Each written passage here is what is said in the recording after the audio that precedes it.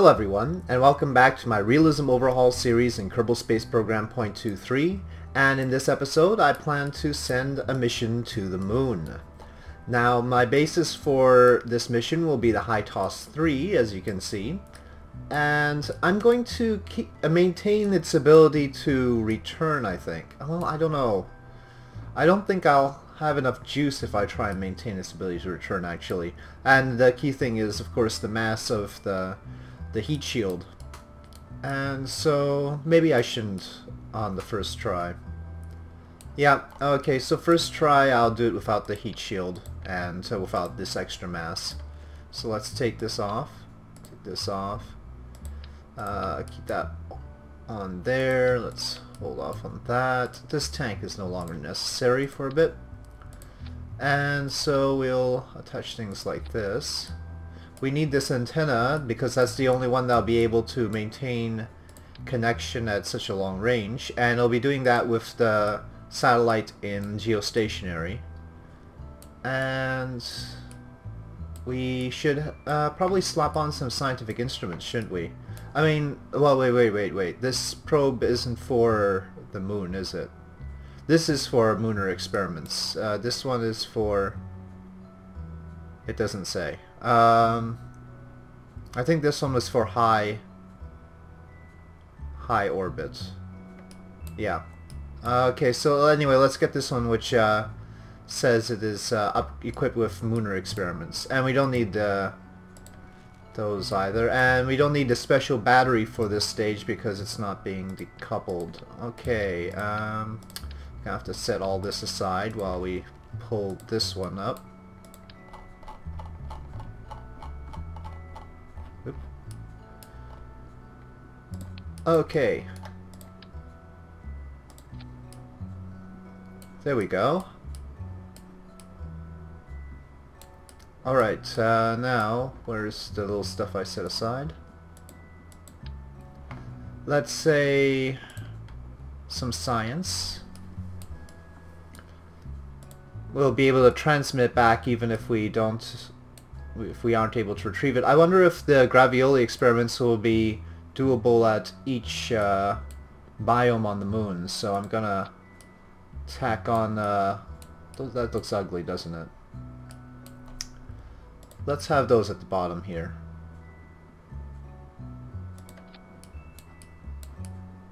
Okay, that looks better. And some thermometers. Let's have 2 of those. It's probably only 2 readings for the moon. And maybe on this side. Okay. Now, it seems like we have enough delta V here. But the second stage will have to be relit. Yeah, right now we will want to get into orbit and then transfer to the moon, unless we can do a direct... I doubt we will be able to do a direct ascent to the moon. That would be tricky. So yeah, we do want to get into orbit first. But that's tricky all on its own because, well, I guess we just shut it down then, huh? Yeah, so we need to be able to relight this engine. And that means I should use the same method I was planning on, which is these solid stretchable SRBs, I think. I don't think we'll need as many as we did for the launch escape situation, and we should probably use the vacuum ones because these will be solely used in the vacuum. So let's put some ullage rockets here, and I'm going to say let's say 4. Well, no, let's do 2 at a time, and let's make them smaller, about the same size as the ones I did before on the launch escape system. So I have to be careful not to shrink the up. Well, I can't actually. That one doesn't shrink in this direction anyway.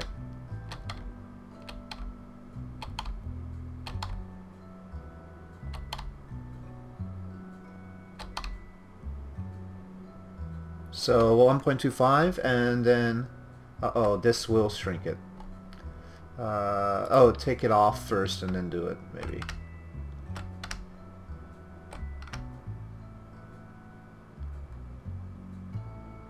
Okay, I'm gonna give it 6 units instead of 5, and reduce the burn time.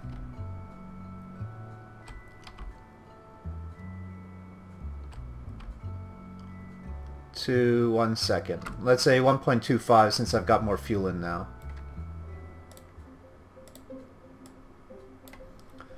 So this will be just a normal little stage here. Like so.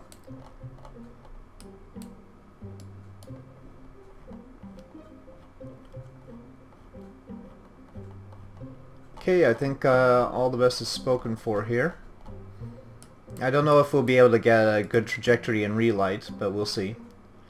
Let me just check to make sure we've got the requisite liquid fuel oxidizer. We do. We do have a little bit more than we need, actually. Oh, that looks fine. I don't think... well, I suppose we could make it a little bit bigger. Well, that'll decrease our thrust-to-weight ratio, though. Maybe this stage. Get back to 8 minutes and 10 seconds. And let's have this be 255. I'm gonna give it 4 minutes of burn time. Well, close enough. Okay. Well. That looks good enough for a moon transfer easily, with plenty of room to spare. Actually, I don't even think if we extended the top stage a little bit, we wouldn't even need the relight on this stage.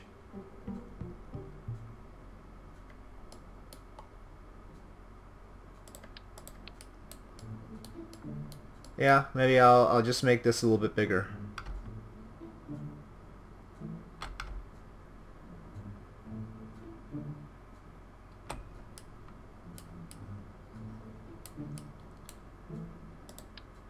Let's just go with that for now.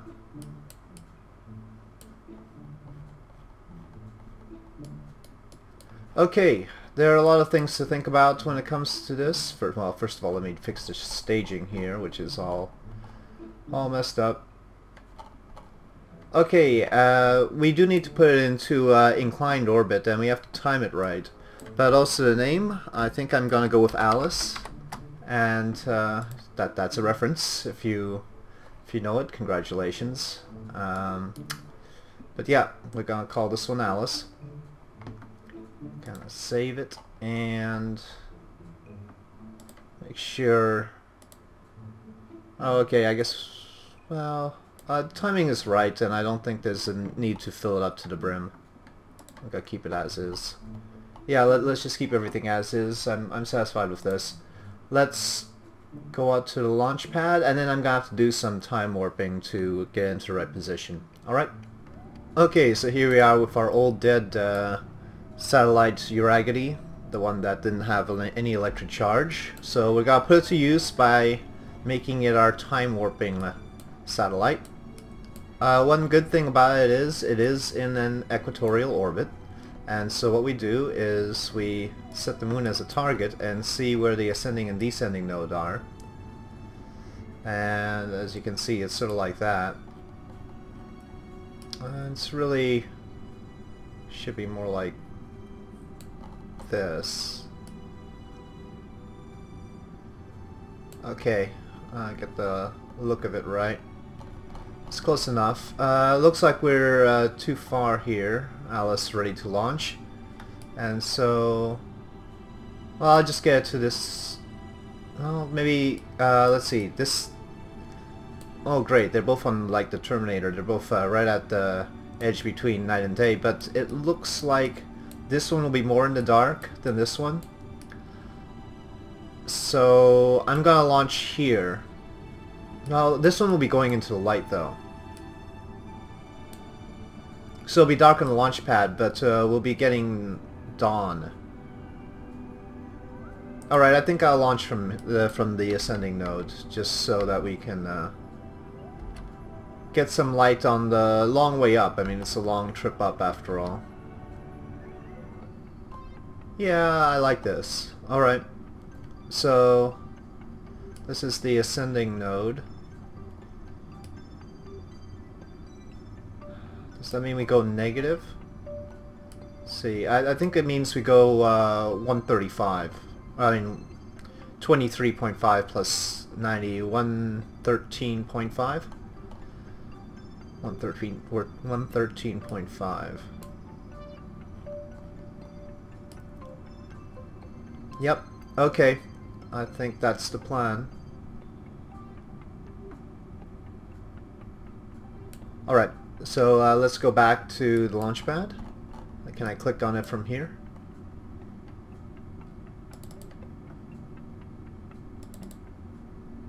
So as expected, we're a little bit in the dark right now, but you've seen this particular rocket launch a few times, so it's not full of drama. The real drama is when we make our moon transit. So SAS is on, throttle is up, everything looks good, and without further ado,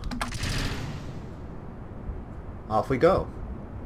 Now obviously one thing I want to do right away is just target the moon. There's no point not doing that. It's the moon as a target.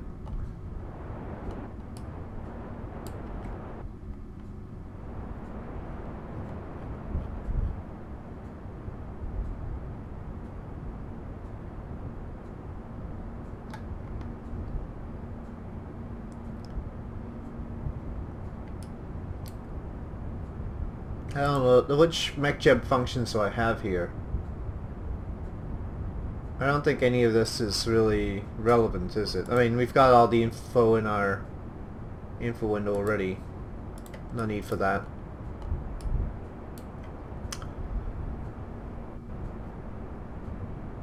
Okay, so I said we need to go 113, I think it was. I hope I'm right about that. It's been a little while since I've done a moon transfer like this. Since my Apollo... my the N1 special, right?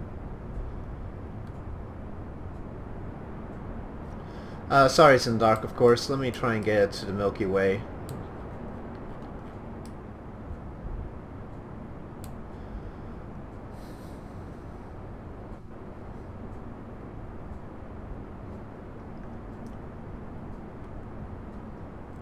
We've got dawn sort of poking up out there, so hopefully that'll bring us some light soon.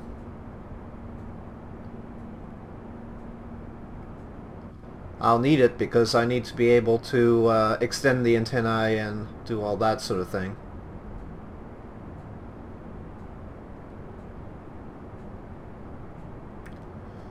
Gotta remember that these aren't the normal procedural fairings up there, those are actually the side fairings, and so if I try and decouple them like this, the whole thing will fall apart and I'll lose the second stage, so can't do that until the second stage is expended. So I'm gonna have to remove the side fairings individually in order to get to the components inside.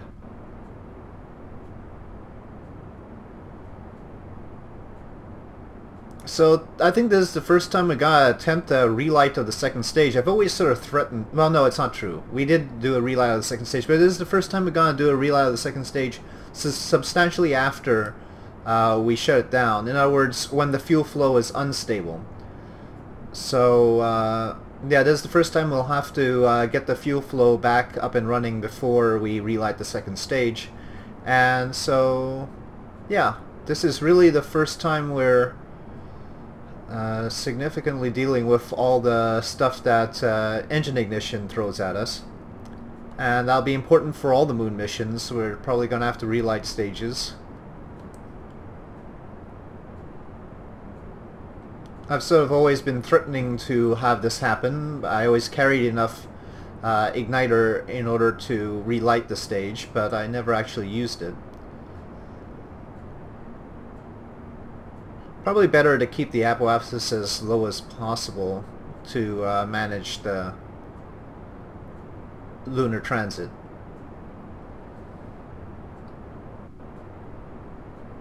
But I also need the time to burn the second stage.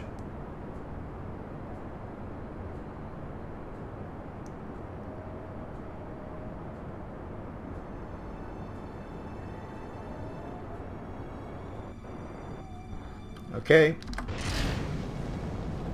Okay, first stage separation is good, and we are on our way.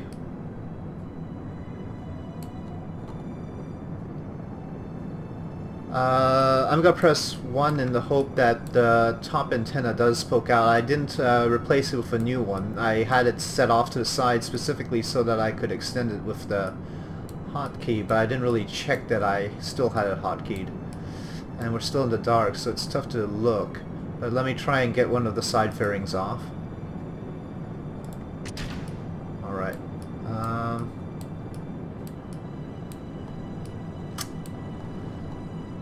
Let's see now. Okay, yeah, the top antenna is extended. That's good. That'll be fine as long as we're in orbit around Earth, or slash Kerbal. That's all we really need. It's only with the after we do our lunar transit that we need the larger antenna in order to maintain communication.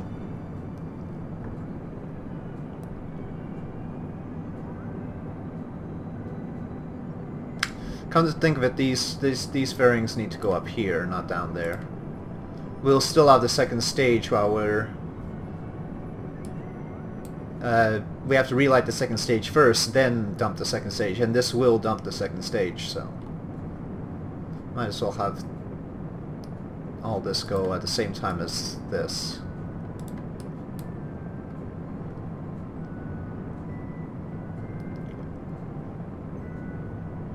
Okay, so 7 minutes burn time, 2 minutes to apoapsis, so we do need to sort of make sure that we limit how quickly we're getting to apoapsis here.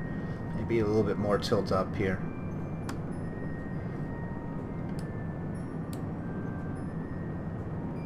How's our relative inclination? 3 degrees and dropping. That's good.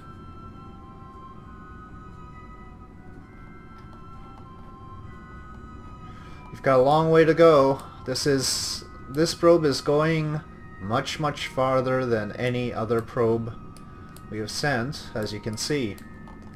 So it's no guarantee it's going to get there, but we should have the delta V for it.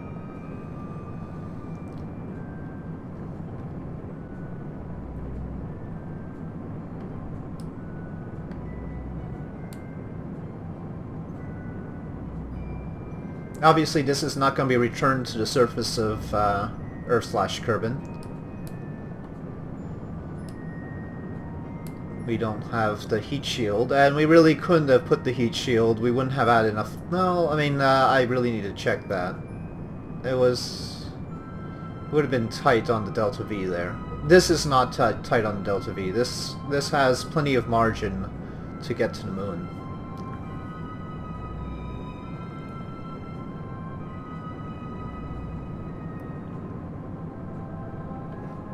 Now let's quickly see if I can just continuously burn... No, there's no way. If I try and continuously burn, what's going to happen is this end is going to poke out. And so we're in totally the wrong place for that. We probably should have burned on the other side. If we wanted to do a continuous burn, I actually should have started burning... I should have done it through the descending node, actually. But that's fine. I want to try the restart thing anyway.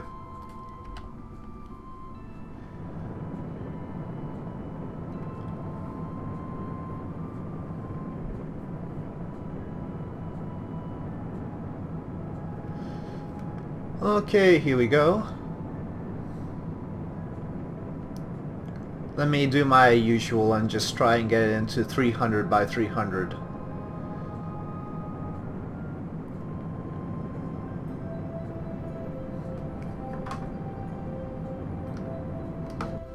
Ooh, well that's closer than I've ever gotten it, I think. We still got 1600 meters per second on this stage, so might as well use it. Very good, very good.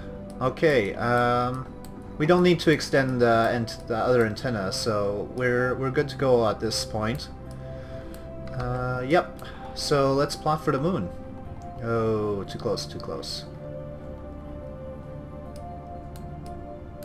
I'm blatantly assuming that my satellite network will be good and give us complete coverage here. So I'm not even talking about that.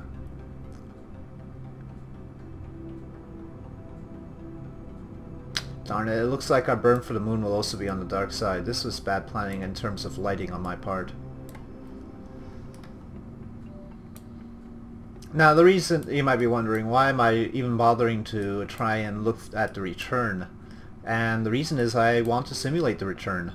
There's no reason not to simulate the return. And so when we do a future mission with the next generation of probe, why wouldn't I want? Well, you know what? Let's plan for a burn around the moon to do that. So let's get close to the moon, and let's not have a immediate trajectory for that, and just focus on getting to the moon as close as possible first. Seems I can't get too much closer than 1,800 kilometers from here. We can do a mid-course burn in order to correct that. And at that point we'll be on the amines and nitric acid, so that the relight situation shouldn't be a problem. Okay. So I think I'll do it that way. And then we'll plot for return once we get over there. Or we can plot for orbit. Maybe we can leave this in lunar orbit. That might be a good thing. Okay. So 53 minutes, and at that point we'll have to see if we can relight this thing. Let's see. Fuel flow is very unstable, as you can see from behind there. Yes. So we've got that problem. Okay, it's gonna be a long burn, so I really should. So let's take a look at fuel flow again. Alright, and now I'm going to light. Light. Right. Okay, now it's stable. Oh shoot, we're pointing in the totally wrong direction. Come on, come on, come on, come on. Silly, silly, silly, silly. Okay, good, good. And it really doesn't matter on the throttle, it only has one setting. Good thing we have a lot of margin. That was really stupid. Not pointing in the right direction. Okay, we might as well burn the other solid boosters, so here we go. Alright, and then off goes the probe. And now that we have the probe underway, let me try and find my antenna. Yes. And this will be targeting G-stat, and I'm going to activate it. And once we're finished with this burn, I'm going to head on over to G-stat to make sure that it knows that it needs to communicate with this little guy. But for now, I think our communication situation is just fine.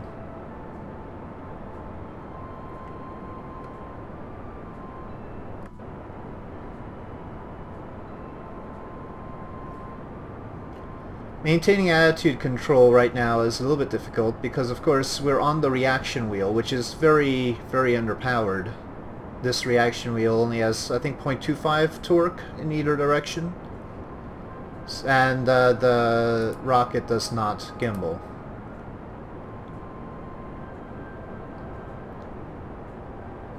Okay, let's throttle this guy down a bit and see how we're approaching the moon. Things are always a little bit different due to the burn time.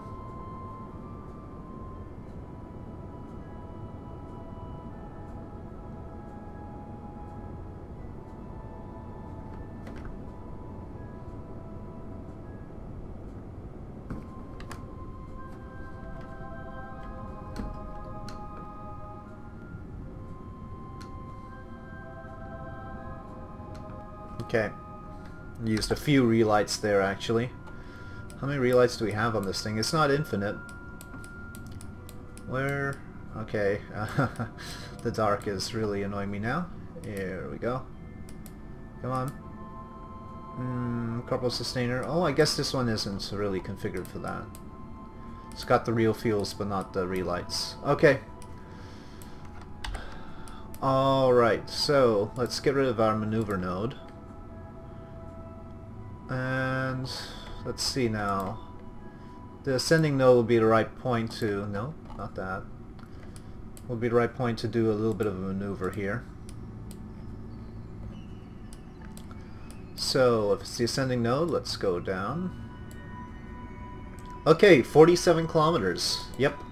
This time, let me actually turn to my maneuver node.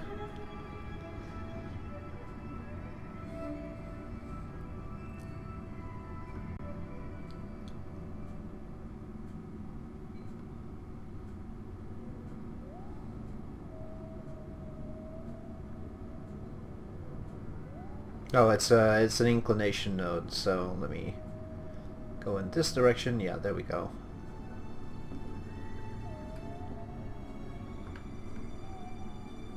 All right.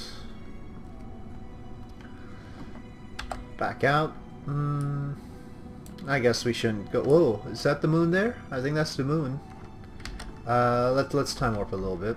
28 minutes. Should take it from out here so that I can... Oh, you know what? Let me connect it up. Oh, I'll lose the maneuver node if I do that. And it's a good maneuver because it gets us within 50 kilometers of the moon. So let me actually do this burn first, and then I'll make sure we've got a connection to G-stat. We're still within... Yeah, as long as we're within this one's... no, this is G-stat. We are getting a little bit high here.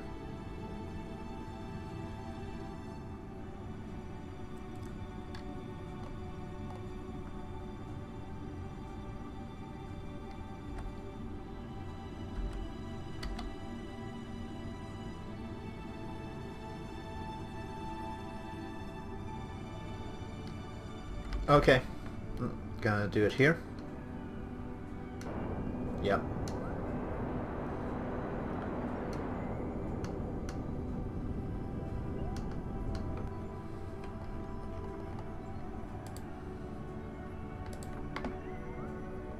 $143. Can we bring that down a little bit?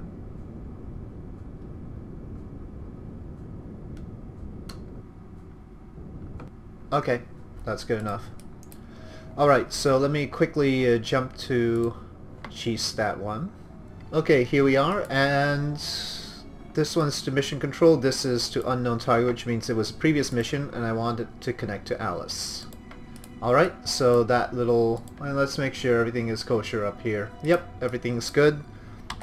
So, without any other delays, let us go back to our outbound mission.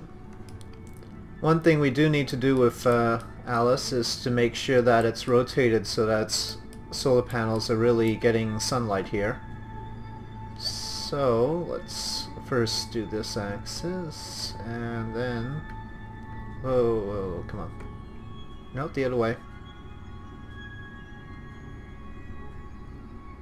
Go like that. Let's see, does this look like it's getting... Not enough yet. Okay.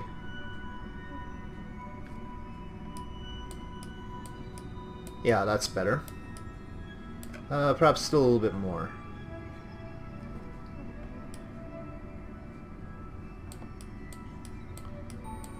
Yep, that looks good. And there's the moon, isn't it? Alright. We've got a long way to go. Quite a journey. Keep an eye on things, and without further ado, it's time warp, and let's see it go. Now I'm gonna have to cut out the transition between the two spheres of influence because that is a recipe for crashes. So.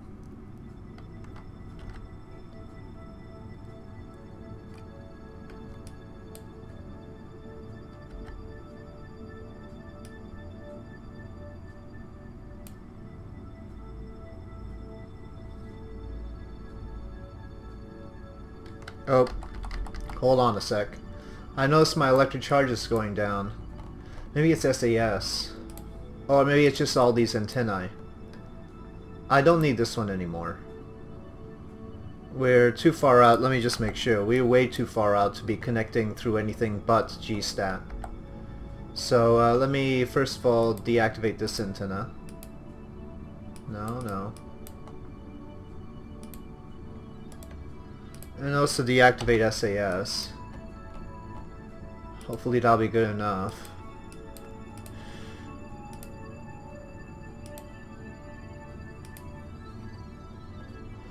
.08 charge per second, and these show an energy flow of 0.02. Well, anyway, we're gonna get there. It's just in what condition. Oh, now we're at 29 kilometers. That's unexpected. Alright, let's continue.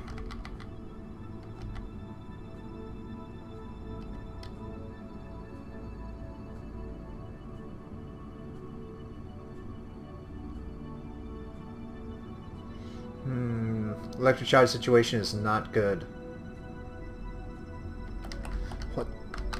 I mean, obviously I can't tell this antenna to shut off. What else could be draining electric charge? Can I mean, right now they shouldn't be drawing any charge. Guess I'll toggle torque. No, it's... Well, let's just disable it for now. I don't think that's what's really drawing anything. It must be just the antenna. In that case, I would have thought that we had enough charge here between these 6 panels. But maybe I'm miscalculating that somehow. We're still 18 hours out, and I don't know if our electric charge will hold enough for me to do anything in the moon sphere of influence. Let's see. Okay, well, we barely have enough electric charge left. Let's do some stuff while we can. I don't know if I can transmit it, though. That's quite a energy drain. Let's see, log temperature can't be done right now. Gravioli. Okay, we can do this, and we can transmit. Oh, and it's it's dependent on the biomes. Very, very good. Okay, 66 signs. I don't know how much of that will drain our. Well, let's just send it over. All right. For some reason, the electric charge doesn't get drained at this point. Well, I don't know why, but I guess that's good. Alright, so we got that 66. Excellent. We don't really know if we're going to be passing over other biomes, so I better not try and be funny. Keep electric charge for that. Well, it doesn't even draw it, so it's fine. Let's activate the data recorder. And hopefully it's not going to draw too much. Well, it draws a lot of electric charge. It looks like we do both low, high, and on-land readings with this one. Okay, so we've got a lot of potential here. We're probably in high, so how much do we need? 150, okay.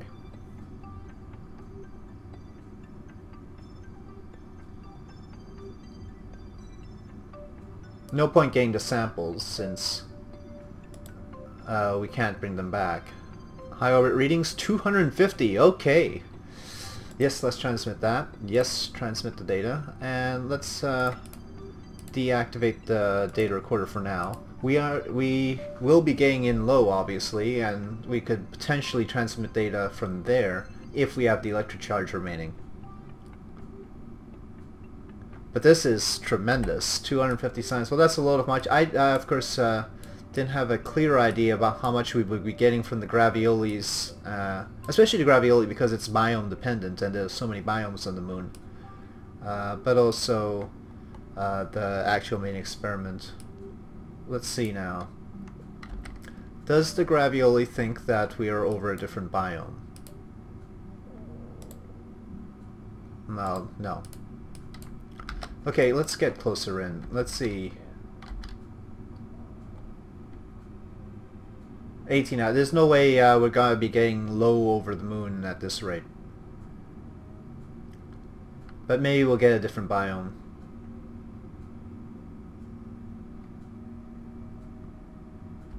Do the engines provide electric charge? I don't think so. No, otherwise they'd have some sort of electric charge meter. Okay. No, we're still on Midlands. Darn. Well, I guess we could try it out. Let's say we were to plot.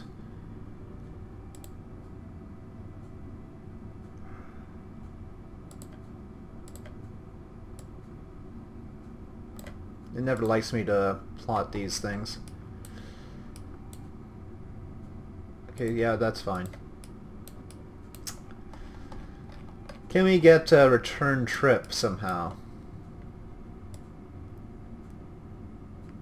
This is probably not the right way to do it. No.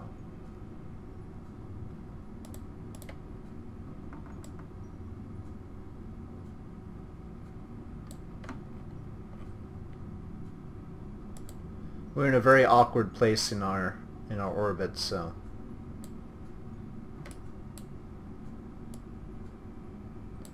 tough to figure out if there's any possibility of anything over here.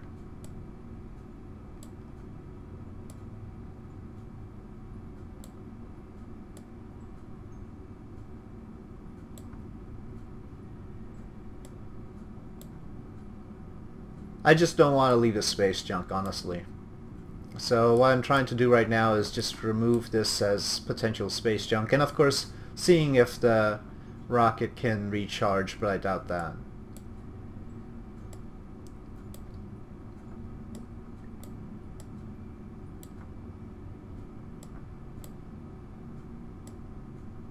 Okay, that'll be a quote-unquote return trajectory right there. Yes. Okay, and that's doable. That'll lead us to crash into Kerbal, but we weren't planning on retrieving this anyway. There's no heat shield. Alright, so first things first, let me reactivate the reaction wheel. Turn to maneuver.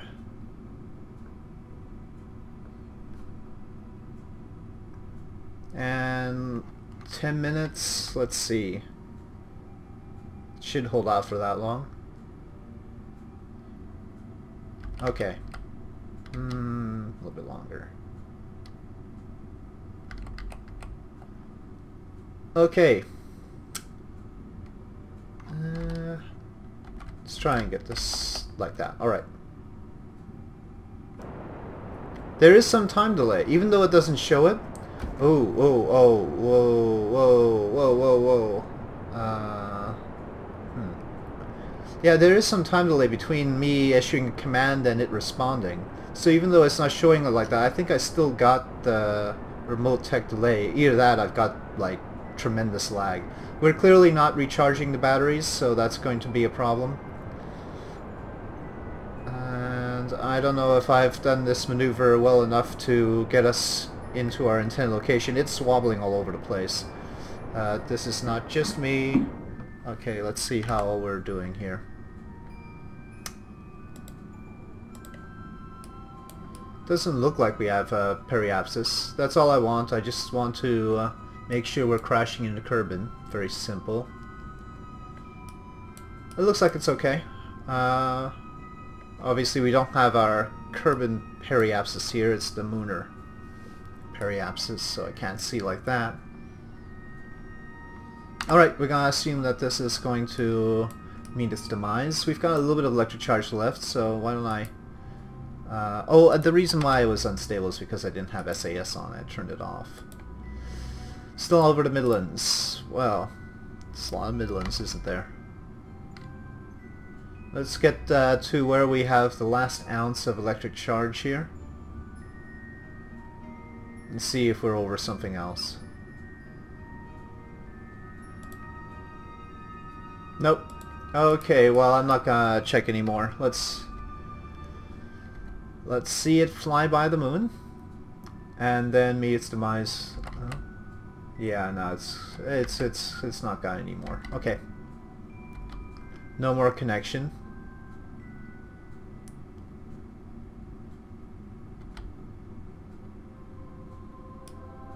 Oh, because of our new burn, we're probably gonna pass high. Oh, I should have just crashed into the moon. Well, no, I don't want to leave space junk on the moon. At least if we send it to Kerbal, it'll burn up in the atmosphere. But yeah, because we did that burn, we're now flying high over the moon instead of low over it. So it didn't get quite as close to the moon as I would have liked, but Alice did make it to the moon. It is in the lunar sphere of influence, and now let's get it back home.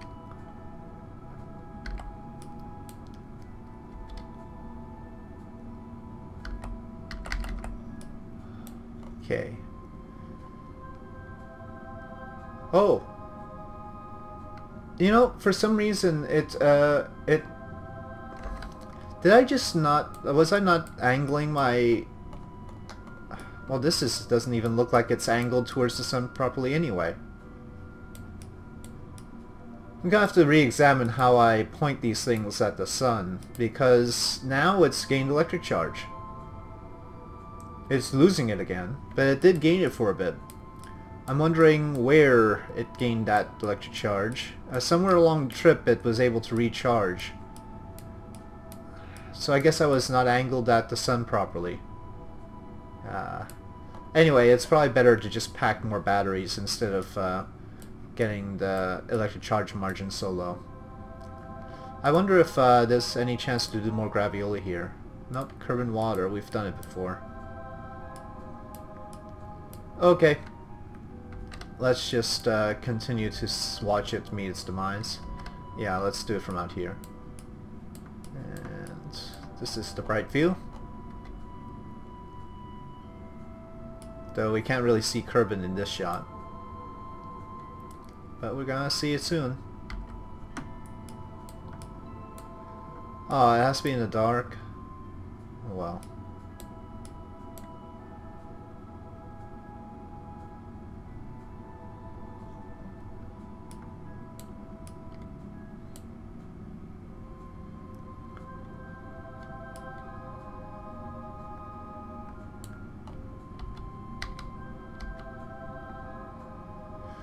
So coming in at 11,000 meters per second.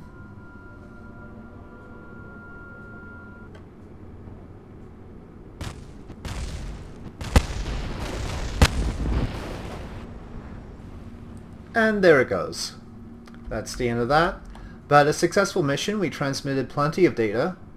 And yeah, let's go back to the research center and see how much we've got. Alright, so we've got 386 science here, and while editing the previous episode I noted that it says here, new advances in construction make it possible to build larger than ever before. So I'm thinking maybe engineering might help me to build bigger fuel tanks, even though nothing in here has anything to do with fuel tanks.